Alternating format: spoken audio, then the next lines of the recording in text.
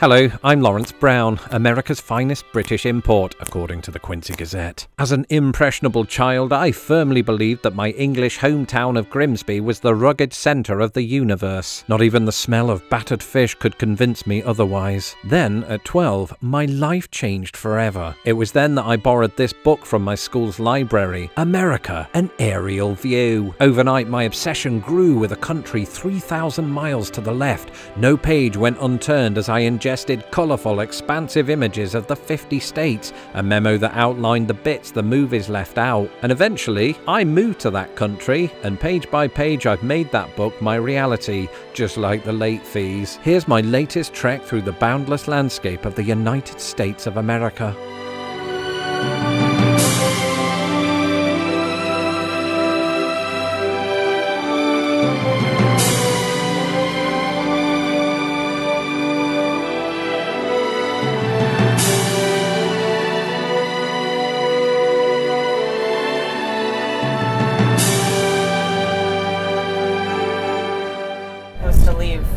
By 10, and we left by 10:40. Well, but I didn't take into account the time difference. There isn't a time difference, is there? Not at all. It's all on Central.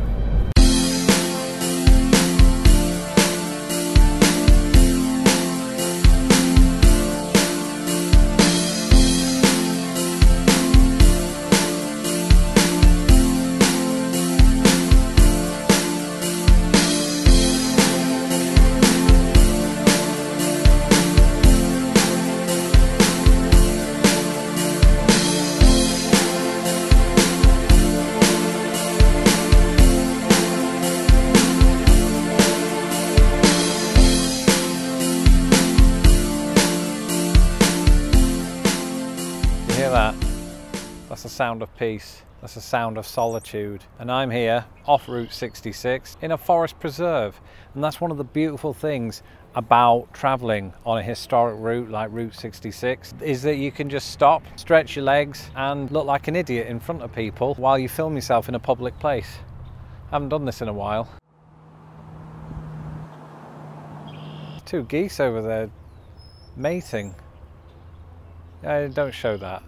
Don't show that. Well, we got lost en route because a lot of maps don't include Route 66 because it's historic. It's not actually still technically part of the interstate highway system.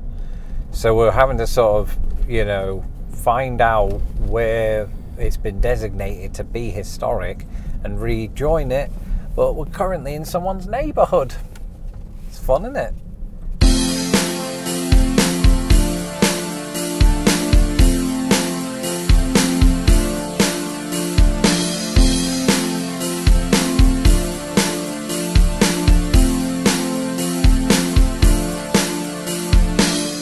Well, I just found something that we could have done with about an hour ago.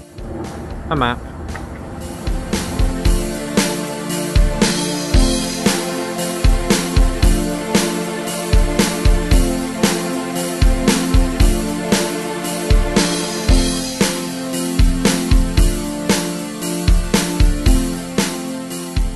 So we just stopped off for a very quick break here in Wilmington, Illinois, where we have the very famous Gemini Giant, he's here on Route 66. He's sort of a remnant of the 1960s interest in all things space, right? So a bit like the first man on the moon, Stretch Armstrong, Neil Armstrong.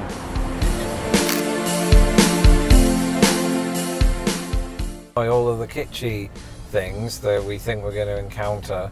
Like that cow. Like that cow. What is it doing in the road? Oh, that cow. So yeah, I was on looking the at roof. The fake there's one. a cow on the roof. I was looking at the one that this farmer was leading to water.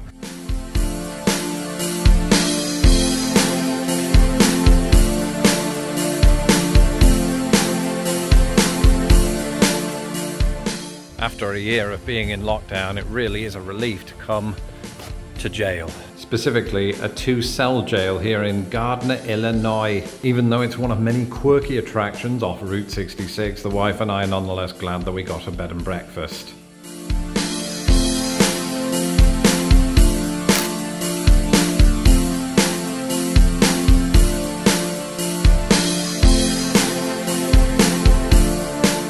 Well, this looks very, you know, typical Midwest America, doesn't it? All of the mall areas and that. The house shaped like a barn.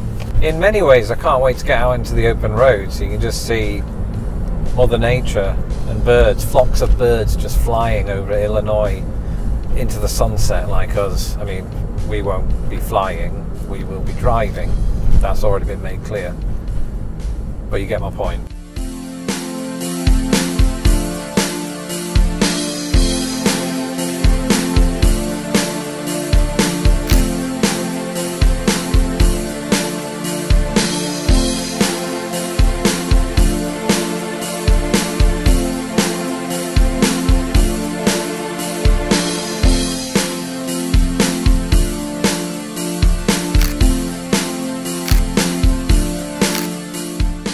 House of doors. There's a whole house full of doors and only doors. I think it was a shop. Oh, right. Yeah. Wait, are you telling me a shop that sells doors? Correct. How do you get in? It's too late. I don't know. Through a door.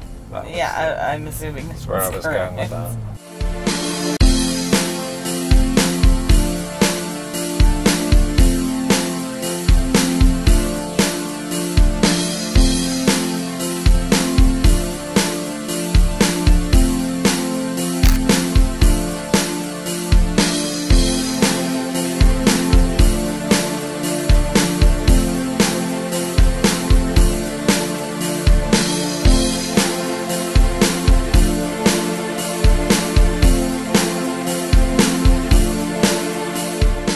The city of Lincoln also boasts, according to the Guinness Book of Records, the world's largest covered wagon. But it does seat, as you can see, Abraham Lincoln, and it keeps up the tradition in Illinois of having just really big things. It once had the world's largest skyscraper, it has the biggest ketchup bottle, the biggest pencil, the biggest president, and Robert Wadlow.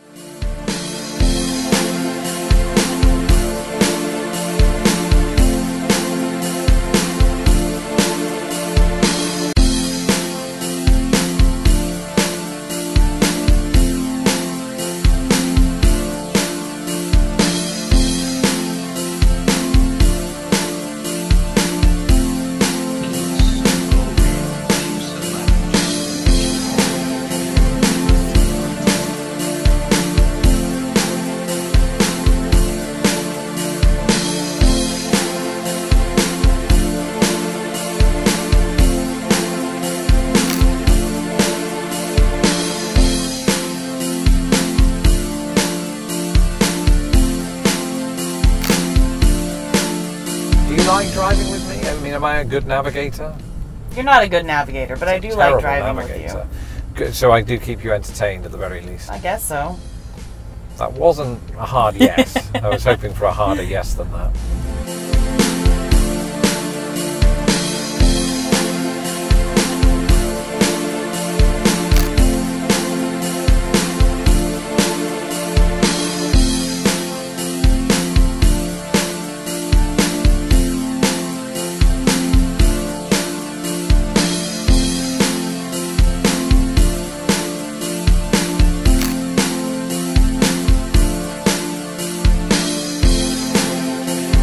Well, no, because, I mean, my thinking is that this is our test run, and then once things just get a bit more, you know, normal again in life, we'll do the whole route. Maybe. Maybe. That, again, that's not a hard yes. I don't love the idea of being the only person that drives the entire route. Well, I mean, I could do half of it. Except you need a driver's license? Yeah, that is true. I mean, I don't want to break the law, but I could pretend to do it. You know how in Hook, they pretend to throw food at each other? Just imagine that I've driven half of it and that'll take some of the burden off you. Silence. You know, looking back on our journey across much of Illinois Route 66, I think it's fair to say we had a fantastic time, and you can tell that because I am smiling on the inside. I felt a profound burst of relief, and not just at the rest stop, at not only having left my house, but the city too. It was a joy to see other parts of Illinois and to confirm that, like Indiana, the state is mainly composed of farmland and self-storage units. But in between all that, Illinois is packed with hidden gems. I suppose the best part is I haven't even come close to seeing them all. But I think my favourite part of this entire trek was looking for 16th US President and top hat influencer Abraham Lincoln. And he did a pretty terrible job of hiding because he was everywhere. But it was really emotional going through that museum and to see the place that he lived in Springfield and also his final resting place. So if you do get to go to Springfield, maybe prioritise the Lincoln Museum, his house, which was closed due to COVID-19, his tomb, and the Lincoln New Salem State Park, which I'm told is amazing. We didn't get to go because we ran out of time. And finally, it was moving, literally, to drive along America's Mother Road, Route 66. And though we didn't come close to traversing the entire length of it, it was amazing to get a loose sense of how Americans might have travelled on this road between the 1920s, when it was first built, and the 1980s, when it was removed from the list of highways. But I'll leave you now with a warning. Travelling along Route 66 does come with a lot of people who are trying to sell you merchandise. Every little museum will have you exit through the gift shop. It's just expensive, tacky rubbish, and my money stayed in my wallet. Hey, where do you want this Route 66 sign? I don't want that. I do want that. I'll put it on the wall. Hey, I really like your shirt. Thanks.